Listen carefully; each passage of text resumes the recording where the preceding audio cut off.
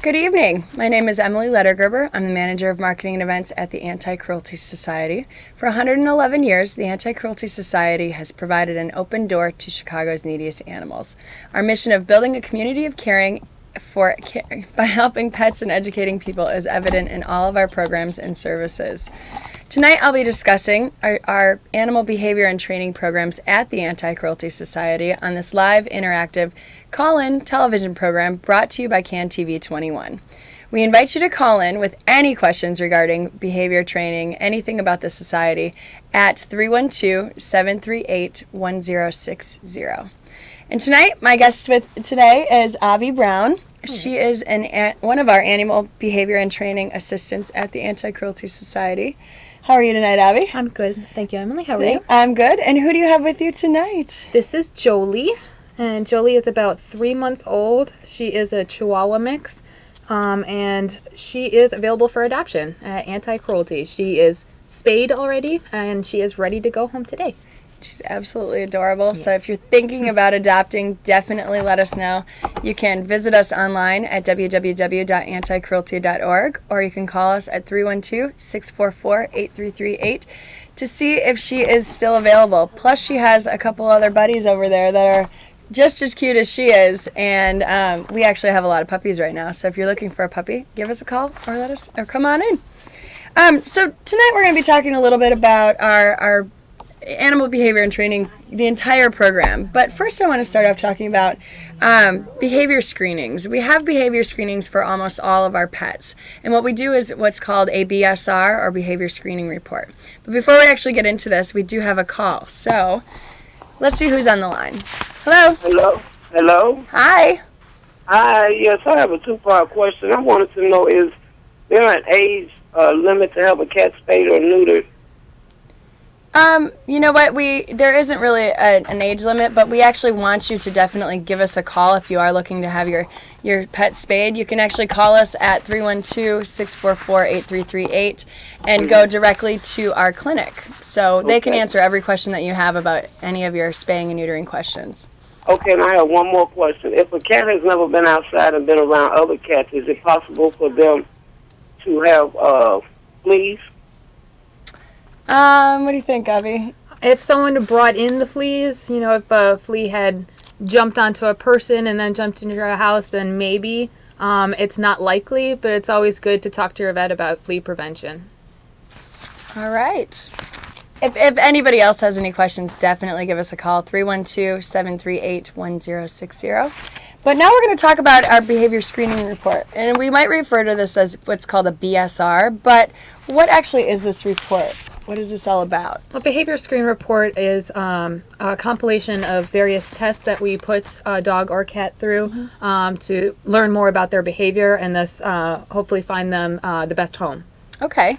And then why do a lot of the animals need to be screened? Why do we actually put them through this process? Well, as I stated, the ideal goal here is to figure out more about the animal's temperament and personality, and thus make sure that we can find the best home for it. Not all animals are good with children, good with other animals, so the BSR is a way of helping determine that. Okay. And then, again, what is an animal that's a good candidate for this, for actually screening? Do you screen all animals that come in, or? We do our best to screen all dogs before they reach the adoption floor. Okay.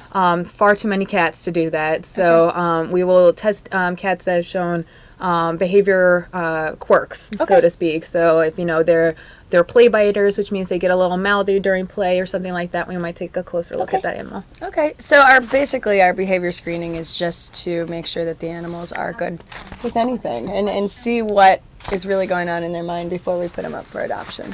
Okay. And then has this little lady been screened? Alas, no. Okay. We just received a lot of dogs from a shelter in Tennessee called A Place to Bark. We have a really great relationship with Bernie Berlin, who's an amazing woman who runs that shelter. And actually, our spay-neuter programs are working here in the city, so we get less puppies turned in. Okay. So she gives us lots of puppies to adopt out to good homes. Oh, and this is little Jolie, and she is one of the adorable puppies from A Place to Bark. And we do have another call, so let's take it. Hello? Hi. Hi, what's your question? Hi, I was wondering if you any information maybe about a vaccination clinic, somewhere where we could go and you wouldn't have to necessarily get an exam, because my dog has her rabies shot for 3 years, and we can't really afford to take her to the vet right now, but we wanted her to have her distemper shot. Do you know of any clinics that just do vaccinations? Well, we actually do have a low-cost spay or neuter clinic. You do have to qualify, but in order to qualify, you can actually call us, and you can call us at 312-644-8338. Or you can also go online and actually go to our clinic web page, which is at www.anticruelty.org, and you could actually go there, and then they will see if you qualify, but they do everything from exams to shots to anything if you do qualify for our low-cost clinic. So if you're just joining us, my name is Emily Lettergerber. I'm the manager of marketing and events at the Anti-Cruelty Society. I'm here with Avi Brown and a little puppy that's laying on her lap that you can barely see. Taking a nap now. Taking a nap. She's up for adoption. And we are here on CAN TV 21, and we would love for you to call in with any questions that you have. Today we're discussing our behavior department at the Anti-Cruelty Society. So if you do have questions about any behavior or anything like that, call us at 312-738-1060. So we just started discussing our BSR, which is our behavior screening report that we do on a lot of our animals. What's actually involved when you screen a cat? Well, screening a cat is a bit more of a simpler test than screening a dog, but basically what we're looking for is friendliness with other cats, which we are not surprised when we don't get initially. Most cats, it takes them a little while to warm up to new cats. But we're also trying to see what their favorite toy is, because play is very important for cats, and sometimes is the only thing that really brings them out of their shell when they first arrive at the shelter. Usually, most animals are a little bit nervous, so we'll try a feather toy, wand toy, little ball, crumpled up piece of paper, stuff like that. And also general handling too. Is this a cat that can handle anything that lets you, hug it like a rag doll, or is it a little bit more sensitive, not really into handling, to see whether or not this cat would be good in a home with children who can, be a little bit more physical with their animal. So. Okay. And we have another call. This is a great show. Thanks everybody for calling in. Hi, what's your question? I want to know I have two questions. Sure. Sorry. That's okay. What's your question? Go ahead. How much are they, and where are you? Well, if you would like to find out about adopting a pet at the Anti-Cruelty Society, definitely give us a call. We're at 312-644-8338, or you can visit us on our website at www.anticruelty.org. We do have a full listing of the animals that are available. Sometimes we don't have them on the website, so if you do want a specific pet, give us a call. And we are located at 157 West Grand Avenue, and we're right on the corner of LaSalle and Grand. And actually, our adoption center location is 510 North LaSalle. So if you do want to come adopt a pet, definitely go to that location, LaSalle and Grand, and find us and come see what we have available. So we just got done talking about screening cats. What does it take to screen a dog? What do you look for when you're screening a dog? Similar to what we're looking for with cats. We introduce them to other dogs. We do basic handling to see how they handle that. And we also gauge their resource manners, which means I offer things and I take it away with a fake plastic hand and see if they're okay with that. Okay. We do have another caller. And we'll definitely take this question too. What's your question? Hey, thanks for taking my call. No problem. I just wanted to ask, how do you know when someone comes in to adopt an animal, how do you know when their personality and the personality of the animal will gel well together? Well, we actually we have a pretty strict interview process where everyone has to fill out an application, list their references, list their veterinarian, but then we actually also go through and interview them. And Avi, you can actually talk about some of the things we look for when we're matching pets and their pet parents. Well, for example, like this little nugget that's asleep in my lap, she's a puppy. She's only about 3 months old, so she has a very tiny bladder, so she needs to go outside to go to the bathroom quite often. So for someone who works long hours, a straight 8, 9, 10-hour day, and doesn't have the resources to hire someone to take the puppy out, then that's not really the best match. So someone possibly who works from home or there's lots of members of the family, like someone can always, be there to take the puppy out and help socialize it. Things like that. Someone who leads a very active lifestyle might do well with an active breed, such as, a border collie or cattle dog or something. But some older couple, who are in their golden years want just, a nice calm companion would do best with a lap dog, like a Lhasa or something like that. And we actually do have a program for people over the age of 60 where we actually will waive your adoption fee if you do adopt from us. So it's called our our Pets for the Elderly program.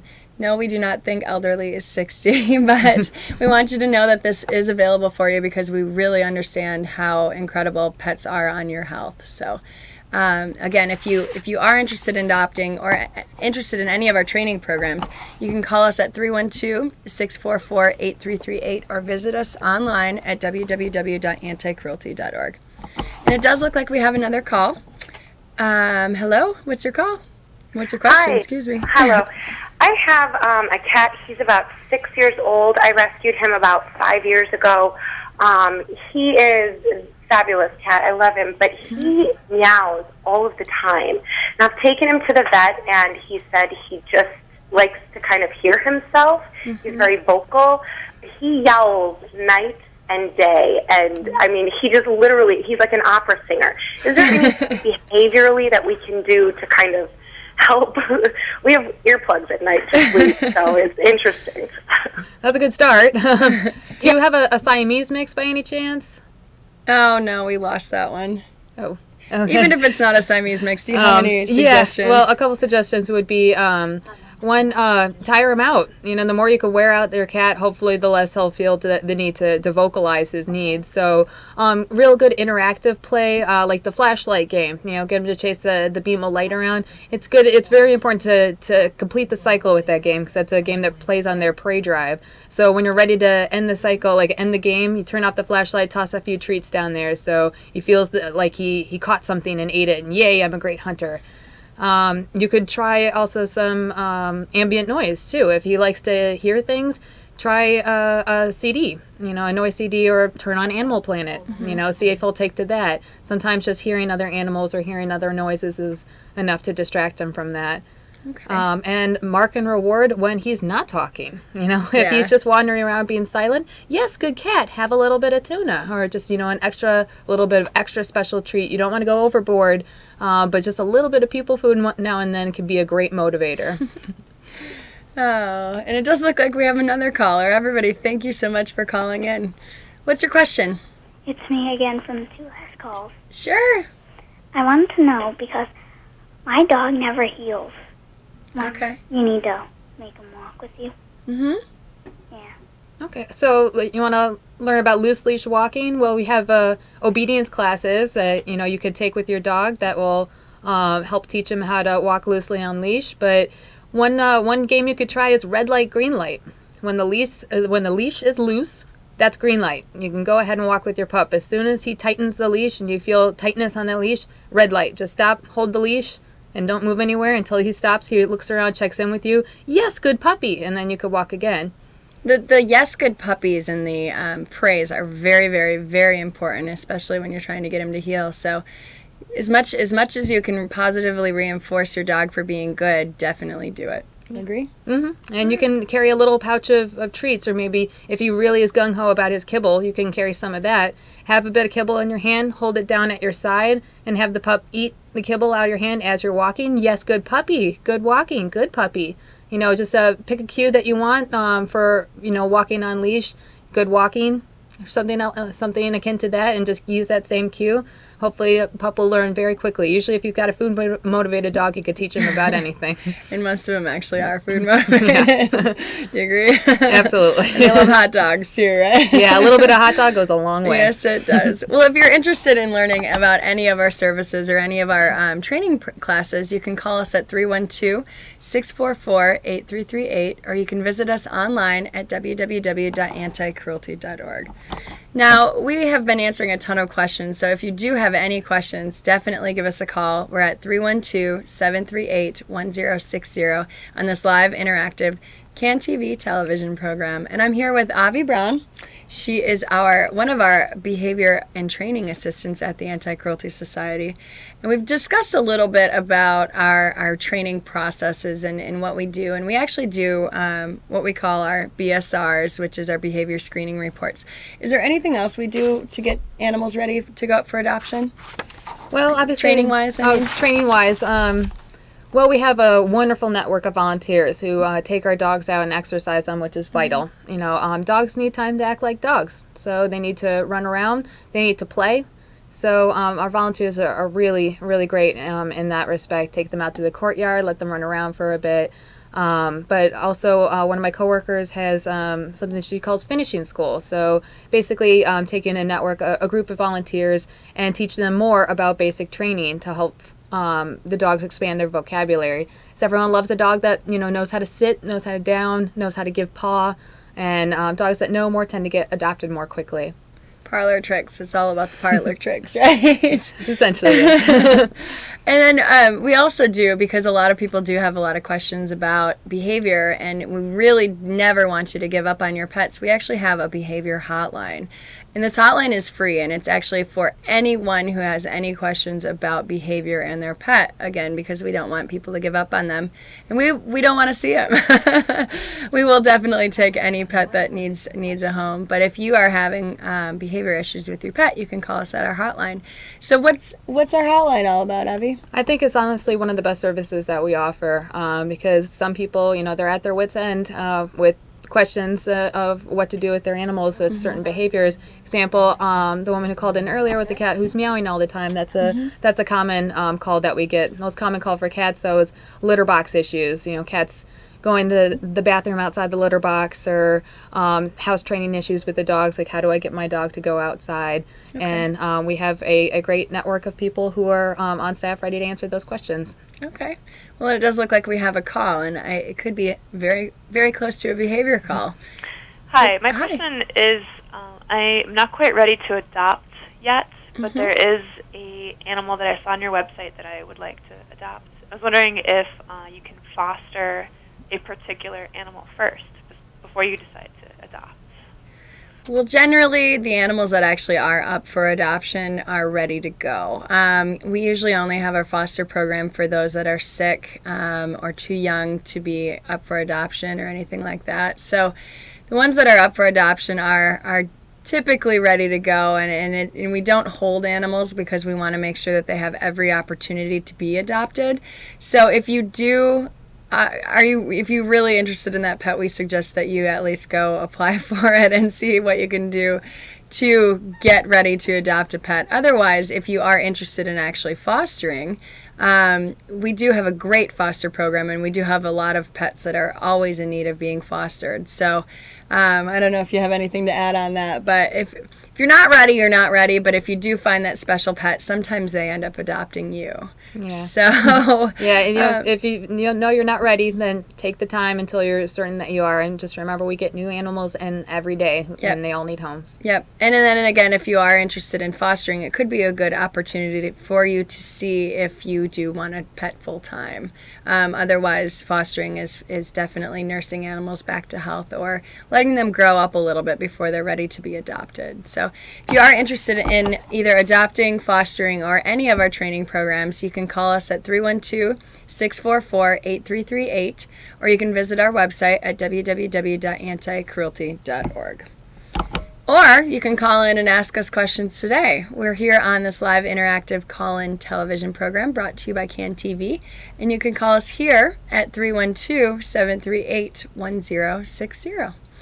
So we were just discussing our behavior hotline a little bit, and Avi was just saying she thinks it's the single best service that we do offer. Well, not the single best, but definitely one of the top. One of the top services that we offer, because it does help you with behavioral issues with your pets. What are some more of the common questions that people call for? Common things for dogs, as mentioned, house oiling, but also leash questions. You know, my dog barks at other dogs on leash, or how do I control my dog on leash? You know, other things like there have been some interesting ones, like dog refuses to go to the bathroom in front of the person, makes house training a little difficult. With cats too, you know, meowing at all hours, attacking ankles, Some cats do that. Strong prey drive. They tend to go after things that move, and her ankles are rather tender, so most people are not on board with that. What would you say to someone who did have that problem if your cat was attacking your ankles? Well, it's obvious that the cat does have a strong prey drive, and if it's a kitten you're talking about, you might want to think about adopting a second kitten. We really encourage, if you're looking at young kittens, to adopt a pair. Kittens are feisty. They've got lots of energy and a specific play style that some older cats really are not on board with. But the other kittens, they love it. They have a grand old time. So usually they can chase each other around and nip at each other's ankles, and they're okay with that. If you've got a slightly older cat that's going through that, try to redirect it onto a toy. And you got to start watching your cat and look for certain body language cues that they'll give off. Cats head lowered and the eyes are really focused on your ankle. The tip of the tail starts twitching really, really fast. That means they're geared up for something. So, direct that onto a toy before they reach their threshold where they just have to chase after that fast-moving object. Okay. That's very interesting. So definitely get the toys out. The cats and the dogs both love toys, and it stimulates their brain a little bit. So play. Play is vital for a healthy animal. Yep.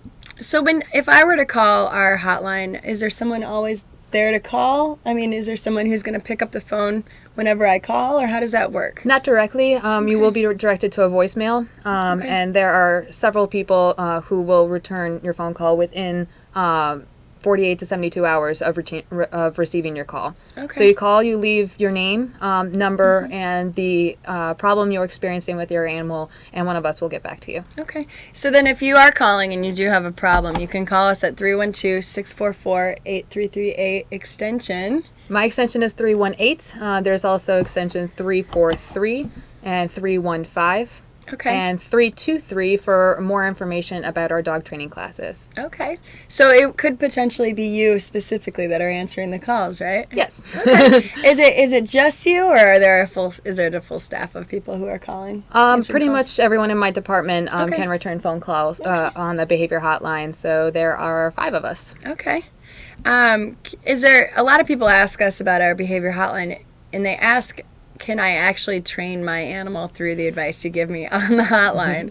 What do you think? Well, it really depends on the behavior issue that you're having. If you have serious concerns about aggression towards people or towards other dogs, typically we're going to refer you to a private trainer. Okay. With cases like that, it's just for safety issues, both yours and the dogs. We'd like someone to go out to your home and observe the behavior in the home, because that's really where you're going to see the meat of the problem. Okay. Do we actually do that at the Anti-Cruelty Society? We have training classes at the Anti-Cruelty Society, but we do not have private training classes. But we do have a whole long list of private trainers that most of them are trainers at the Anti-Cruelty as well. Okay. Anyone who wants to start training classes at the Anti-Cruelty needs to go through our apprenticeship program, so that we make sure that everyone is using similar training methods. We are big fans of positive reinforcement. Okay, get out the hot dogs. Yeah. Food and reward-based training. Yeah. That's the method that we're really going for. Yeah, and you can see it as soon as you walk into the society and you see the pets and how well behaved they are. You can see exactly how the positive reinforcement has worked on a lot of the dogs there. Absolutely. So. And we offer a variety of classes, from wee ones, where you could take puppies as small as the one that's sound asleep in my lap, or dogs as old as 10, 12. It's never too late to train your dog. The whole adage, can't teach an old dog new tricks, is not true. Old dogs are probably easier to train because they're a little bit more focused, a little bit more willing to check in with their people. Okay. And we also offer a CGC prep course, which is a Canine Good Citizen prep course. Okay. Well, it looks like our time here is almost done. Our phone lines are now closed. Thank you, everyone, for calling in, and thank you for joining us tonight. Thank you, Avi, for joining us tonight. Thank you for having me. And the little puppy. And Jolie. We got to wake little Jolie up. But if you are interested in adopting either Jolie or any of our animals, visit our website, www.anticruelty.org. call us at 312-644-8338 or just come on in. We're at 510 North LaSalle, and we have a wealth of information about pets, about training, and all the information and animals that you could ever want to adopt. So thanks again. Thank you for joining us, and stay tuned for the next show, and visit us and watch again on Tuesday at 4:30.